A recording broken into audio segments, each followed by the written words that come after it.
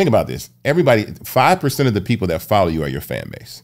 The other 95% of people that follow you passively, like a magazine at a grocery store. They're nosy or they're haters, right? The other 5% is your fan base. Because if that was the case, every time Beyonce drop an album, she sell 200 million copies. Yeah. No, she ain't selling 200 million copies. It's like she's got the Beehive is like 14 million people worldwide. They go see her shows, buy her products and stuff like that.